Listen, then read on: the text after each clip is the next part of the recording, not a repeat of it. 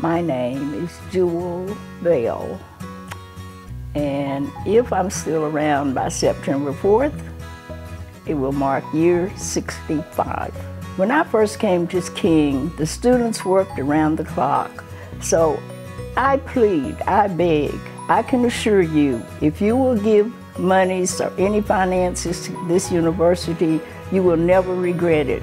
Today, we have students all over Bristol, in the hospitals, in the banks, lawyers' offices, all because of the funds that you have sent to King.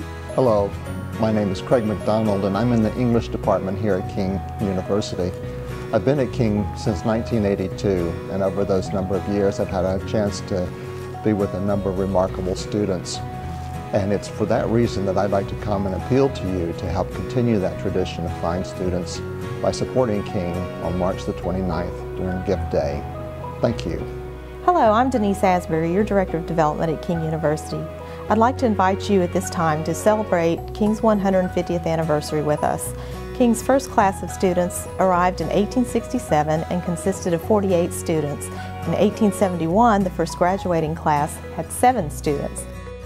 150 years later, enrollment is approximately 2,800, and this April, the graduating class will total nearly 570 students. As we remember our humble beginnings and look toward the next 150 years, we ask that you make a gift to support King and its educational mission. Your gifts ensure King can meet and exceed its expectations on behalf of our students. Our goal on Give Day is to have at least 150 donors help us achieve a minimum of $15,000 for the annual fund for scholarships and programs. Thank you for giving.